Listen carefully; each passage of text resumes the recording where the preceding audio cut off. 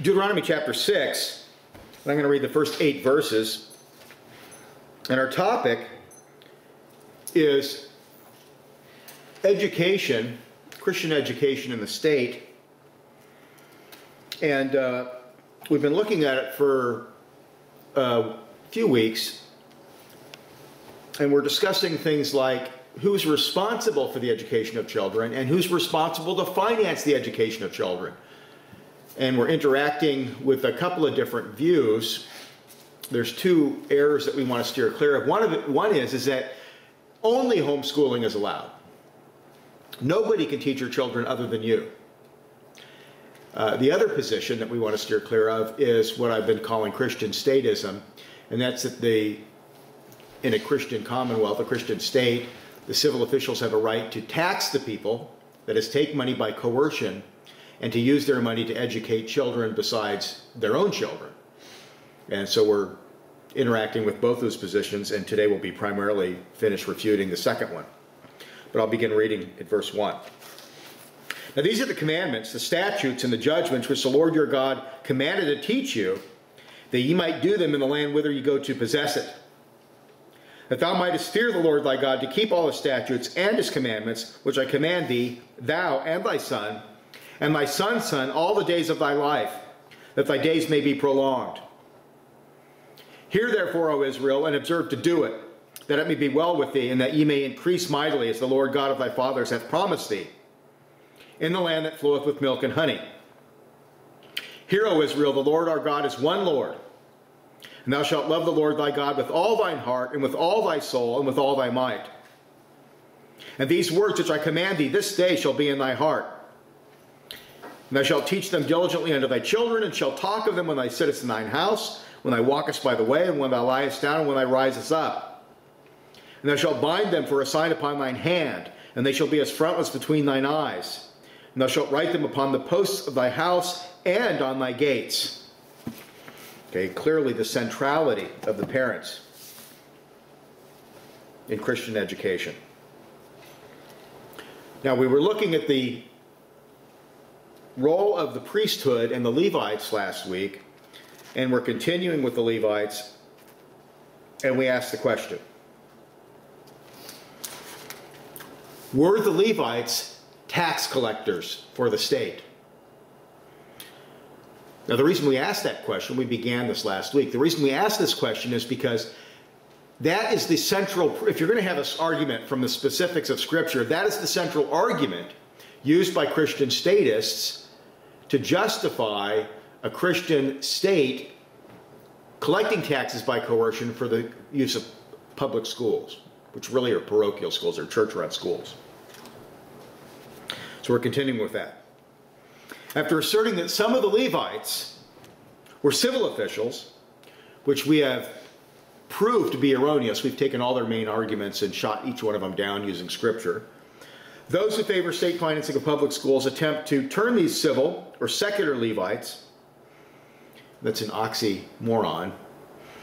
The Levites were not secular officials, they were religious officials, into tax collectors for the state. This is done by the following argumentation. First, it is noted that the tithes are moral in nature and continue into the New Covenant era. And with that we agree. The tithe belongs to Christ and must be given to the church for its support.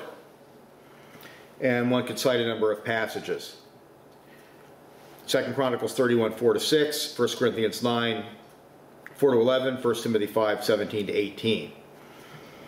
Paul made it crystal clear that those who preach the word should get paid. Teaching elders should receive double honor. Teaching elders should get paid.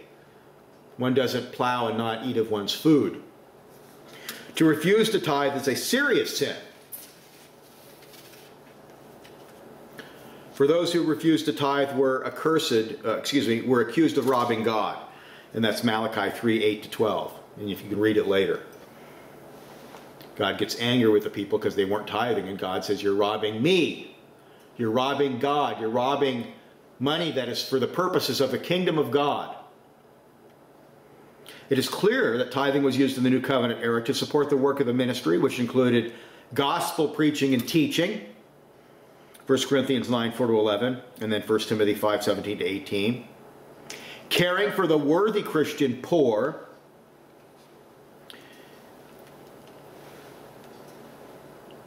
Matthew 6, 3 to 4, Luke 12, 33, Acts 6, 1 to 6, 1 Timothy 5, 3 to 8 and 16, and James 2, 15 to 17. And helping other Christians in churches in emergencies or periods of calamity or crisis. Remember, Paul collected tithes. Bring your tithes into the church. That's 1 Corinthians 16 on the first day of the week. Set them aside. And when I go to Jerusalem, I'm going to take them down there because they're having a drought and they're having a famine. And we want to help them out. That's 1 Corinthians 16, 1 to 4. And also see 2 Corinthians 9, 5 to 12. Second, since tithing is required by law, that it is not voluntary, the Levites collected the tithes at the command of godly kings and governors. For example, Nehemiah 10, 37 to 39. And we, of course, noted the example of Joash going to Jehoiada, the high priest, and saying, look, I asked you guys to collect the tithes for the repair of the temple, the refurbishment of the temple. And this is a few years have gone by, and it hasn't happened. Take care of it. So we see that in Scripture. There's no question.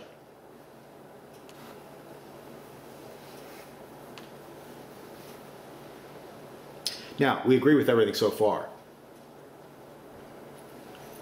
And here's where they start to go wrong. And some of the Levites were civil or secular officials. Their whole argument hinges on that being true. That they were civil governmental officials, not religious officials. Christian kings, prime ministers, or presidents can order civil officials to gather taxes to support the church, including Christian schools. Okay, I'm giving you their argument. In addition, it is argued that the Levites did not need any kind of civil enforcement of the tithe, that is the use of police officers or those who can use coercion, because they were civil officers. Once again, everything hinges on the assumption that the Levites were civil officers. They had coercive authority from God and the civil magistrate to enforce the state's tax policy. The Levites, it is argued, had a command to take the tithes from the Israelites. And they like to cite Hebrews 7:5. So this is the argument for state funding of Christian schools in a nutshell. Now, it may be convincing to those who are ignorant of Scripture or who are attempting to justify human traditions. But it is easily refuted if we use biblical procedures for interpreting Scripture and basic logic. Okay, let's not go to Scripture with an assumption. Hey, if Scripture teaches that the state should collect taxes and pay for schools, fine. But it doesn't teach that.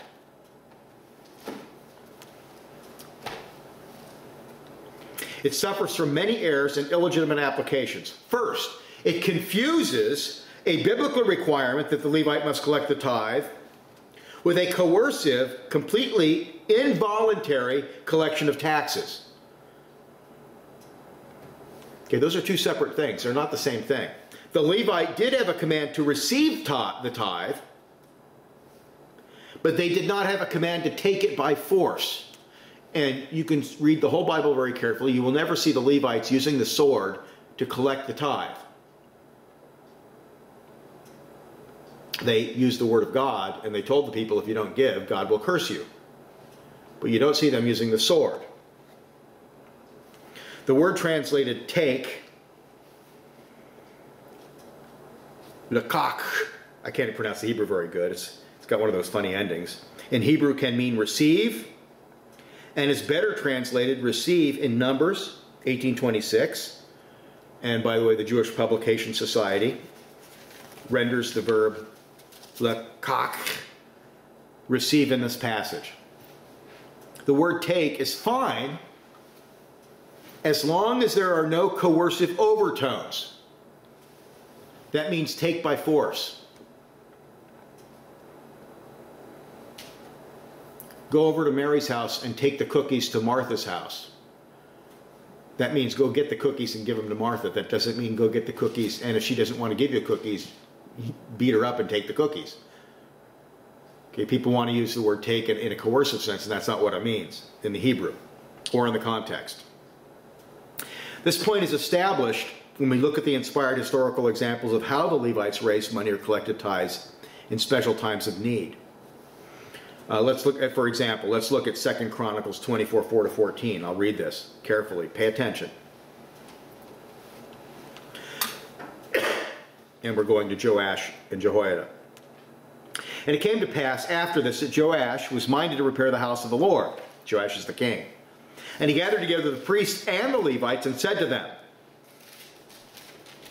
and once again we see the Levites coupled with the priests. If you want, you can't turn the Levites into civil officials using coercion and not turn the priests, who everybody acknowledges are religious officials, into the same thing.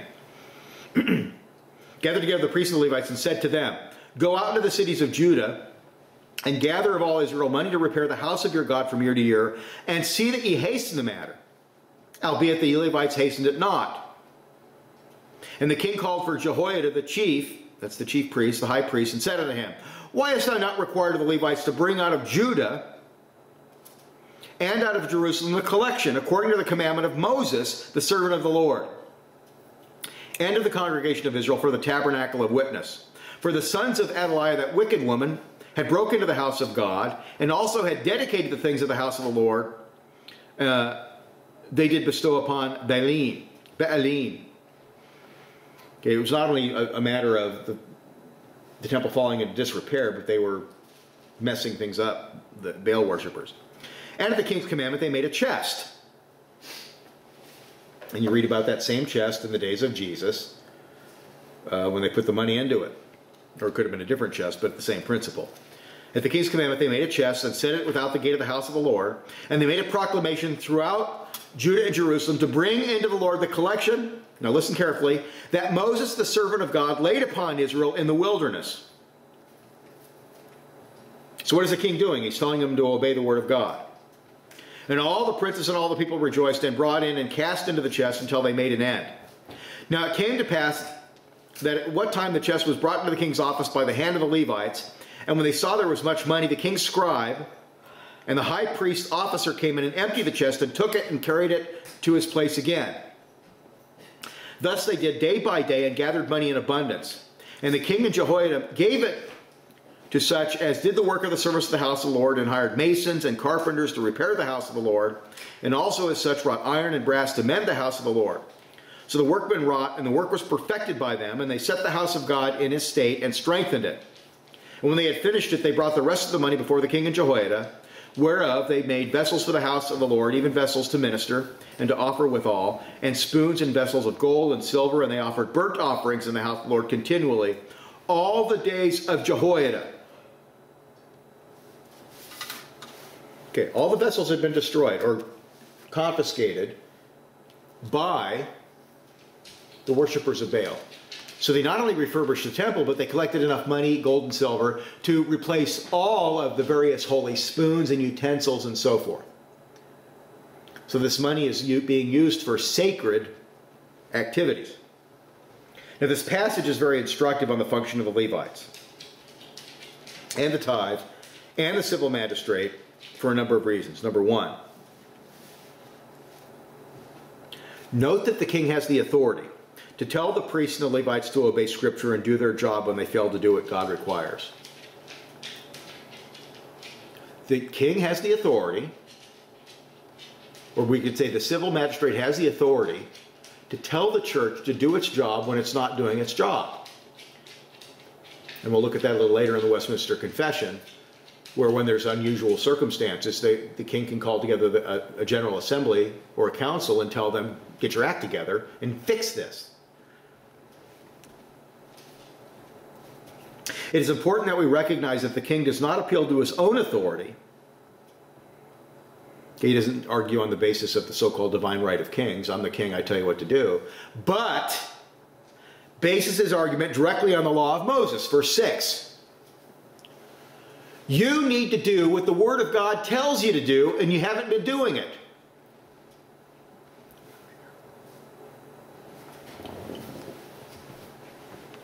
Number two,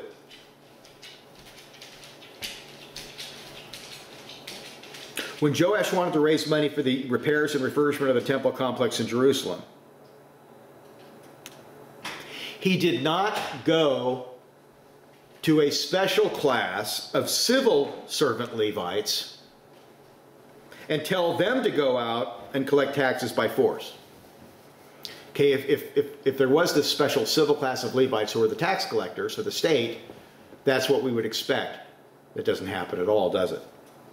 Instead, he met with the priests and the Levites and told both groups to go. Verse 5. They were summoned to go among the people and collect tithes and offerings for the temple. And the account in 2 Kings 12:4 focuses on the priesthood. Listen to what it says. And Joash, King says another spelling of his name, Jehoash, said to the priests,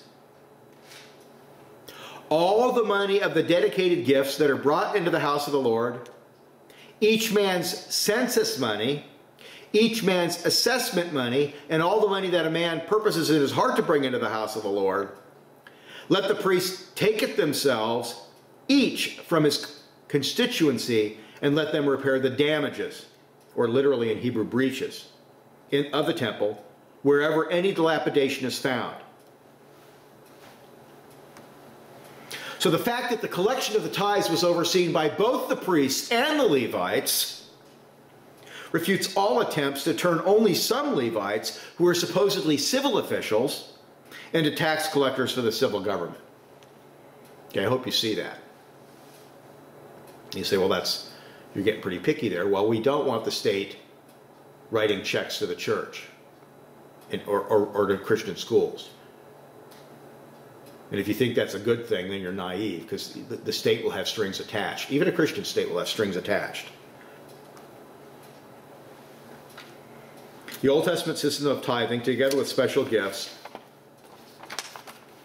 above and beyond the required religious tithe, carries over, by the way, into the New Covenant era, with the diaconate and the Pauline admonitions regarding the church's responsibility to pay for ministers of the word or teaching elders. 1 Corinthians 9:4-14, 1 Timothy 5:17-18, and to care for needy Christians, Acts 6:1-6, 1 Corinthians 16:1-3, 1 Timothy 5:3-4, and 16, etc. So, the Levitical responsibility to collect the tithes carries over into the New Testament. Not with governmental officials, not with civil officials, not with secular officials, but the diaconate collects the money. And by the way, in the ancient church, I forgot to look it up. In my book on women deacons, I discussed this. The ancient church, the post-apostolic church, referred to deacons very frequently as Levites. They actually called them Levites. They collected the money, and then the money was distributed to pay for the poor and to pay for the pastors. There is no indication at all that the tithe for the temple was shared with the state or placed under the civil government's control at any point. The regular assessments and free will offerings came into the temple treasury, the house of the Lord, 2 Kings 12:4. Now the chest of money, of tithe money, was brought before the king, however, for the inspection of the king. The money was inspected to make sure everything was above board. It was not taken or shared by any civil magistrate, by any civil officials at all. We'll see in a little bit.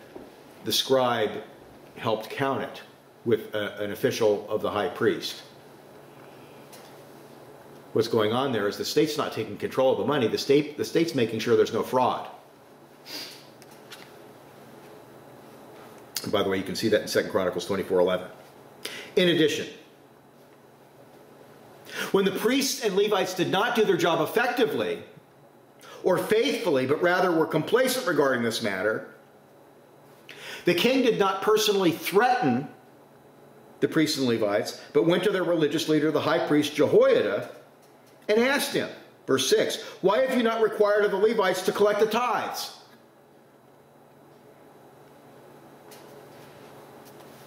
If there was a civil class of Levites who functioned directly under the civil magistrate, who collected taxes for the state, there would have been absolutely no reason for the king to go to the high priest,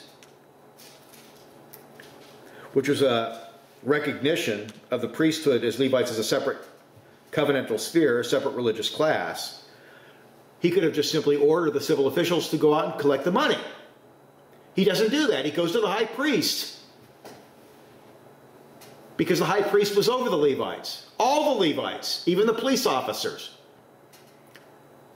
Remember, the Levites had military personnel or police officers, not because they were going about the land engaging in civil affairs, but because when they had festivals at the temple, there were these huge crowds, and you needed somebody to control those crowds.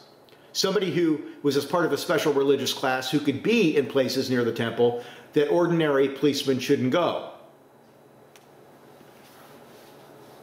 We see that all the Levites, even the temple guards, judges, and officers, were part of a religious class under the authority of the high priest. The collection of the tithe was a sacred function, not a civil function.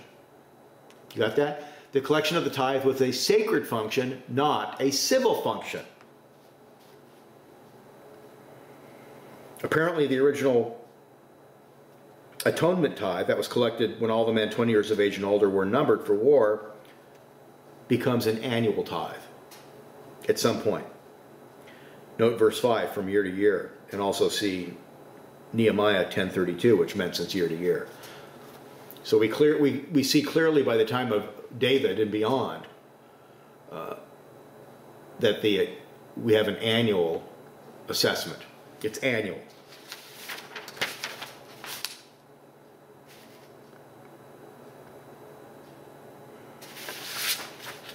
Number 3. I mean, obviously, if the Levites or the priests were committing some sort of a crime, like murder or theft or something, the state would get involved. But the state's not to get involved and interfere with the church unless there is a crime biblically defined. Well, number 3. The collection of the tithe throughout Israel did not involve coercion, but persuasion through a proclamation.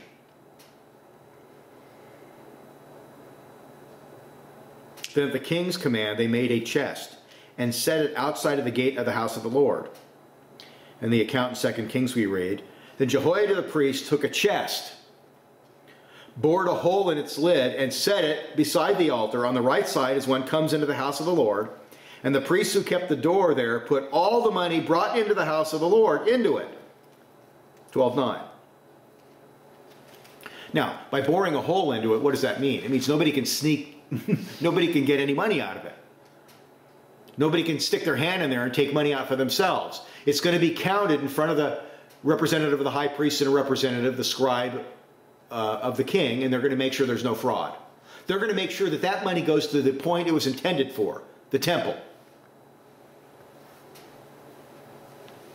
And they, that is the priests and Levites, made a proclamation throughout all Judah and Jerusalem to bring to the Lord the collection that Moses, the servant of God, had imposed on Israel in the wilderness. Then all the leaders and all the people rejoiced and brought their contributions and put them into the chest until all had given. 2 Chronicles 24:8-10. Those men who were in charge of ecclesiastical affairs, who ministered at the sanctuary, were responsible to raise the funds necessary to maintain the temple complex. The people were never threatened with the use of force by the state. They were simply told to do their duty according to the law of Moses. They were told, obey the word of God.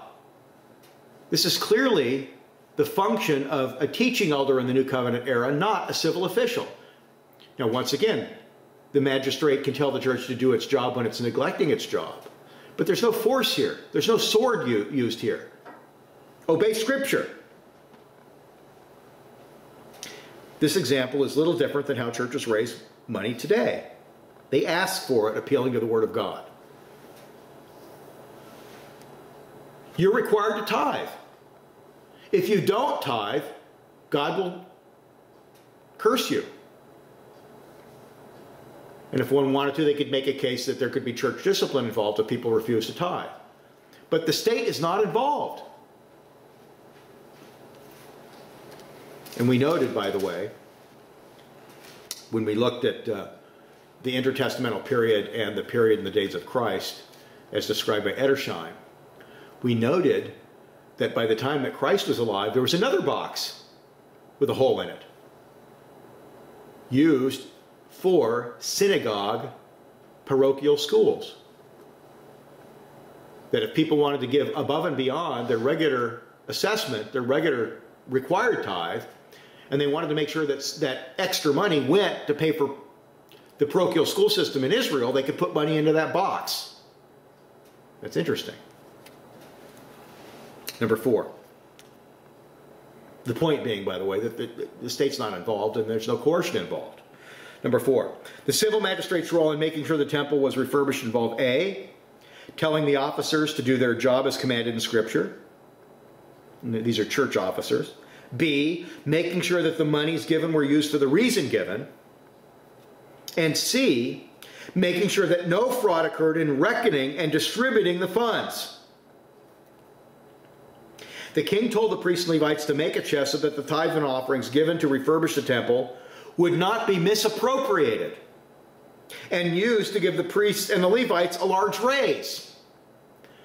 Okay, if you study this passage in Chronicles, and it's got an accompanying passage in Kings, there's a lot of speculation on the part of commentators that what was going on is that not only were the Levites and priests being kind of lax about raising the money, but what was happening is the money wasn't making it to the temple fund, they were spending it on themselves.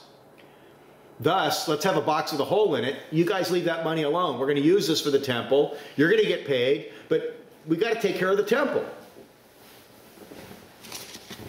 It indeed is very possible that one reason the Levites were slow in raising the funds is that only part of the gifts given for the temple went to the temple. In addition, if people have assurance that the money they are giving to the temple will actually in total go to the temple, they were more likely to donate more funds for that project. Anybody who raises money knows that. If you tell people, look, we have a mission in Africa, and the school burned down at this mission in Africa, we need some help. And it's a really good mission, it's reformed, it's got solid teaching, and they're doing a great work in Africa. By the way, 100% of your tithe money, your love gift to this work, will go to that work. None of it will be taken by the church. None of it will be used to pay bureaucrats. None of it's going to go to bureaucracy or anything. Every penny is going to go to that school. Well, people are much more likely to give, aren't they? They are. The king, as part of the covenant of Reformation, had taken a special interest in this positive work of restoring the true worship. Remember, when you have a Reformation, it has a negative side, removing idolatry, removing false religion, getting rid of the old pagan priests, getting rid of the old pagan priestesses and the idols and the false shrines and so forth, the high places. That's one aspect. The positive side is repairing the temple, making sure all their utensils are back, restoring the true worship of God as commanded in the law of Moses, and, of course, there's further revelation in the period of David, by David and Asaph and others, for the temple. That's what Reformation is. It's both negative and positive. This is the positive part. They needed money to fix the temple. Therefore, he not only gave instructions designed to raise the needed funds, but sent his secretary, recorder, or literally scribe. What do scribes do? Well, they record things. They're also scholars. To count the money together with the high priest and then hand it over to the superintendents of the building or those in charge of building the building or repairing the building. Telling the church to do its job, making recommendations for raising money, and helping prevent fraud is something far different than civil officials taking taxes by force and distributing them for parochial or public schools. Completely different. That money never touched the hand of a state bureaucrat. State bureaucrats had nothing to do with raising the money. They had nothing to do with using force to collect taxes. These were tithes. It went directly to the temple.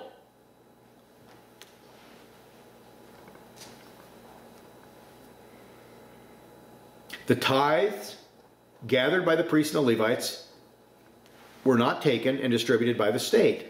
The king, together with the high priest, faithfully paid the money to the workmen, verses 12 and 13, not to teach us to give our tithes to the state, but to show the cooperation of church and state in the work of reformation. Now, you hear about ministries like Jim Baker and, in the old days, in the 80s, and some of these ministries, and what they're doing is they're collecting voluntary tithes, and they're telling people, and a number of ministries have been convicted of this, it's fraud. You go on television, you say, we have a mission in Haiti, and all your money's going to go to build them a school and to pay for food because they're very poor and they're starving. And the civil magistrate has every right to look at and see if the money was actually used for what it was supposed to be used for. Because some of these guys, these false prophets, they're usually charismatics and Armenians. They'll collect $5 million and they'll give $50,000 to Haiti, and the rest of it goes in their pocket, and they're driving around in a Rolls Royce and they're buying giant mansions. The state has that right because that's fraud. That's a crime. But that's different than the state collecting taxes at the edge of a sword. Those who see state coercion in these kinds of passages must read it into the passages, for placing money in a box at the temple is far, far different than a property or a sales tax. Okay, what happens if you don't pay your property tax? What happens? They take your house away and they kick you out. That's an involuntary tax. And almost all of our property taxes go, in America, in the United States, they go to state schools, which are secular, humanistic, satanic schools, run by a bunch of Democrat unions, sodomites, feminists, and atheists. The tithe system was based on trust and hearts that obeyed God, not the sword. They used the preaching of the word to convict and get money, not the sword. And the people, God changed their hearts and they gave willingly, and they gave a lot. There's plenty of money. This point is evident given in the fact that the money was counted and collected after the box was filled and not before the money was individually placed in the box.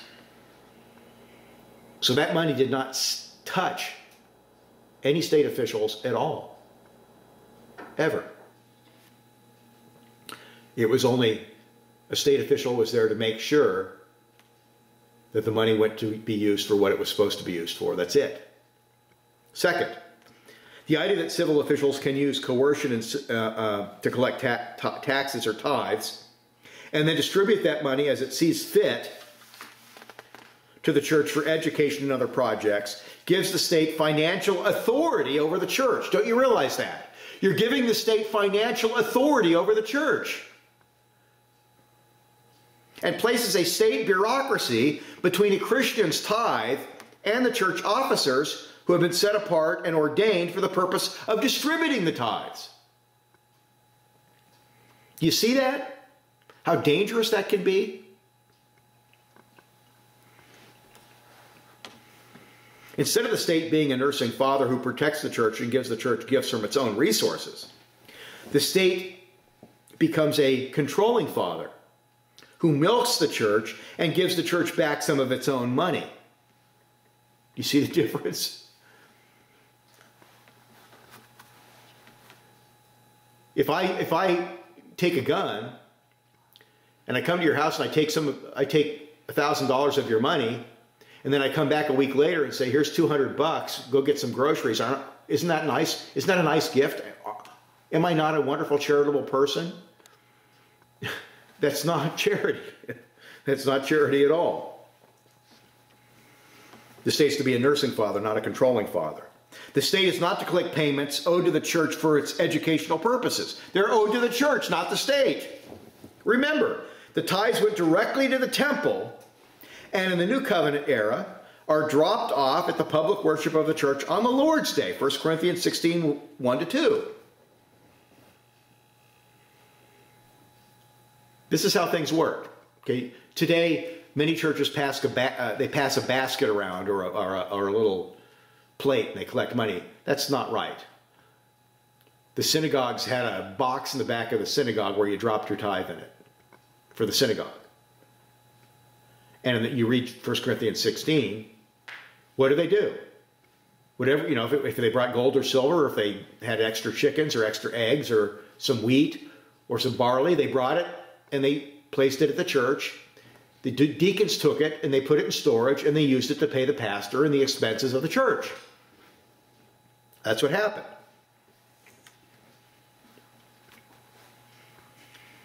The tithes are distributed by the deacons, Acts 6, 1-6, under the supervision of the elders, obviously. Those who claim that some of the Levites were civil officials who collected taxes for the state need to explain how their concept would work in the New Covenant era. Would some of the deacons or ruling elders collect money for the state and then go back to the state and ask for some of that money back for education? Okay, if they're going to be consistent, remember the Levites become the deacons and to an extent ruling elders. To be consistent, how would this apply in the New Covenant era? It wouldn't just simply be civil officials doing this. It would be church officials who had a dual role as state collectors and church collectors. Would some of the elders and deacons serve as government officials and hang on to the church's money? Both options make no sense whatsoever. To allow a civil official to collect a tithe owed to the church is an unscriptural mixing of the covenantal spheres of the church and the state at the church's expense, not the state's expense, at the church's expense. The money belongs to God. The money doesn't belong to the state. The money should go right to the church. It shouldn't go to the state so the state can decide what to do with it. The tithe does not belong to the state but to God and is to be used for spiritual kingdom work. The elders or deacons are competent to use the money for educational and charitable purposes and do not need a government bureaucrat to handle the church's money or to tell the church how to spend their money.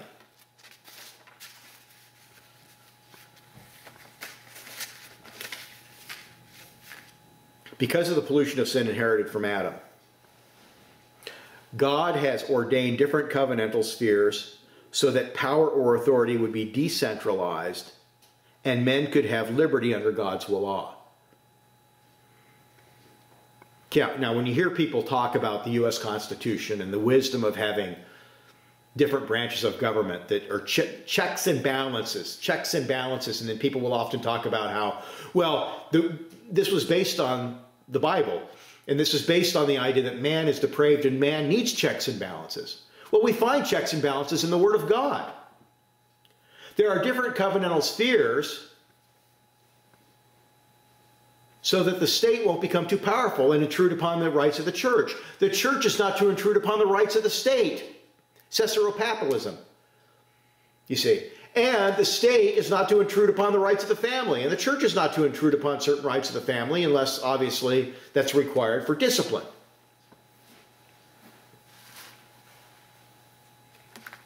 In the Middle Ages, power was concentrated way too much under the papal church. With the Renaissance and the so-called Enlightenment, we should call it the Endarkenment, political power has increasingly been viewed as bringing utopia or salvation to society. The state is viewed as the great agency of social change and societal reformation. That's just the modern view.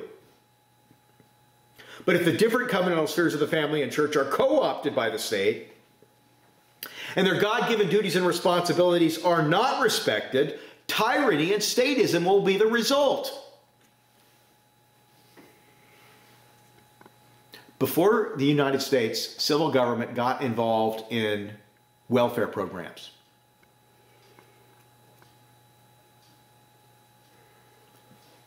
Poor people in this country were far better taken care of. Orphans were far better taken care of than they are today. People don't know that. It was all done by private institutions. It was all done by churches. And it was way better than what we have now, where people are just paid to sit and smoke crack and smoke dope and drink beer and watch soap operas. They're not taught to be responsible. When the church was involved, it was way better, and people were taken care of. George Grant has written an excellent book on this, and I forgot what it's called, but it's excellent, where he documents how when the politicians learned how to take money and buy votes, they put the church out of business.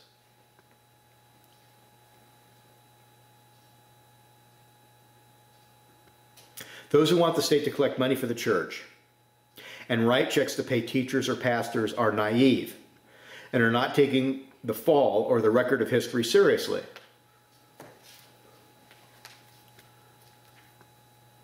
You know, if you're a so-called Christian college and you take funding from the federal government, there's strings attached to that. There's strings attached to their money. You lose your independence. As Bible-believing Christians, we must call for dismantling of the welfare state, including every aspect of taxpayer financing for education, except perhaps for police or military academies, which is a legitimate part of the civil sphere.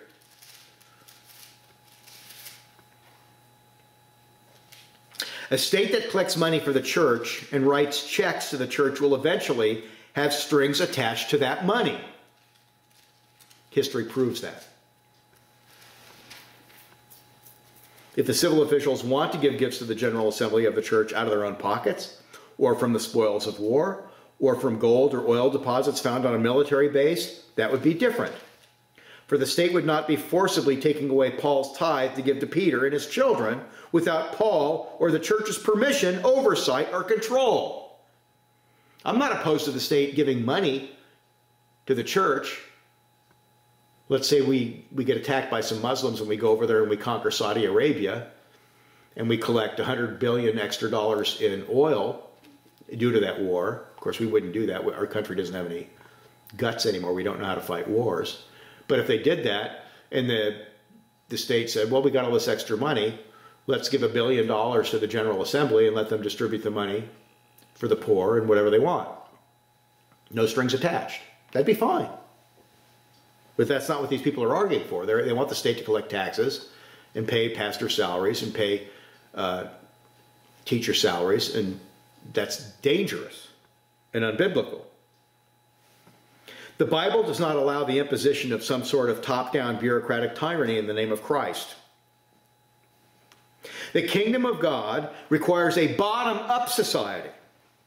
The bottom-up Christian society rests ultimately on the doctrine of self-government under God, with God's law as the publicly revealed standard of performance. It is the humanist view that promotes top-down bureaucratic power. And that's why I've been calling them Christian statists. I'm not doing this to make fun of anybody. I'm not doing this to mock anybody. But sad to say, what they're advocating is in accord with secular humanism. State-financed education must be rejected because it explicitly contradicts the Word of God and essentially destroys the family and the church's financial responsibility over education.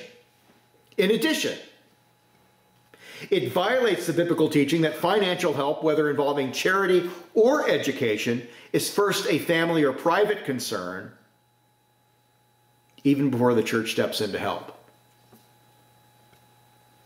Paul in the New Testament, this is how he deals with charity. Find family members to take care of it. If you don't have family or extended family members to take care of the problem, then we'll get involved and the church will take care of it. We'll send some deacons over there. And in the apostolic church and in the ancient church, they had widows, an order of widows or women deacons, who were not anything connected to men deacons. The men deacons had control over them to an extent, but they weren't ordained and they weren't deacons. But they dealt with issues related to women where it would be improper for a man to be there. For example, a woman has a baby or something, or a woman's hurt, she needs medical attention. And that, in the Middle Ages, developed into nurses and hospitals and all that. State wasn't involved. Family and close friends and the members of the local church are able to determine real need, while a faceless bureaucrat in Washington or the state capital or even the county seat of civil government cannot determine who is truly in need and who is lazy and poor deliberately. Now, I've been around. Back in the late 70s when I was a street preacher, I ministered to poor people quite frequently. And I've dealt with a lot of quotation marks around it, poor people. And my assessment is that probably 90% of people who are poor deliberately. In this country, the United States, we're a very rich country. If you want to get a job, if you try hard, you will eventually get a job. So it's very important that the church get involved and private citizens get involved, private Christians, and they determine real need. And that's why the poor laws in the Bible are so great wisdom. Gleaning is hard work. They didn't just hand over money. Now, if you see somebody gleaning and they're doing a good job and they're hard workers and they're truly poor and you want to give them, make their gleaning easier, give them some grain like Boaz did, that's great.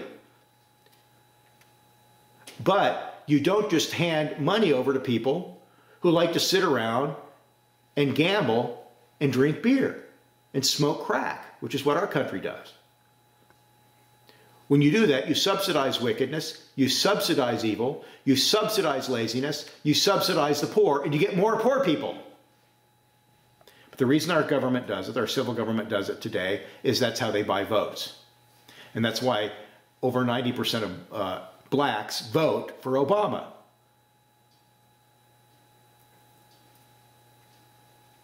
Because he's a nursing father to their irresponsibility and wickedness. Now we're going to take a little break and then we're going to come back. We're going to have an excursus on the confession of faith and the civil magistrate's authority with respect to the church. A brief excursus, and then we'll wrap things up. But I hope it's coming into focus. If we're going to have a philosophy of education, if we're going to have a view of how education should be financed, we need to develop it through a biblical exegesis of Scripture and look at Scripture in a specific way and develop our teaching from that. If we're just going to simply have some overarching general principle and import our own presuppositions into it, then we're not going to be biblical.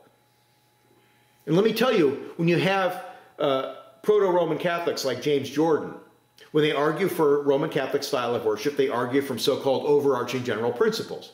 And what does that allow them to do? Define things in their own way.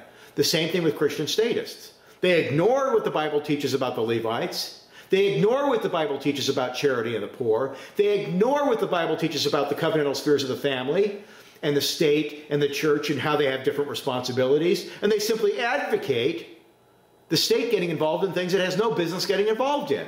And that leads to statism, and that destroys what the church ought to be doing. Christian schools run by elders and parents would be a wonderful thing. Good schools. And we need such things because there are people who are not able to teach. There are people who are too poor to deal with it or too busy. And we need to have that as a fallback when you have a church big enough to have something like that. It would be good. And especially it would be great if we had a Christian nation, which we will have eventually. It just takes time. Church has to get its act together. Okay, we'll be back in a minute. We'll take a little break. Let us pray. Father, we thank you so much that you do tell us what to do in your word. And you tell us what to do specifically. And even in general matters, you teach us by way of implication. We ask, Lord, that you would illuminate our minds, that we would understand your word, and that we would apply it in our lives. We thank you for that. And we pray for reformation. That the Reformed churches would stop their love affair with Roman Catholicism and holy days and all kinds of garbage and pagan concepts of evolution and creation and pagan concepts of all sorts of things, and get back to the Reformation. We ask this in Jesus' name. Amen.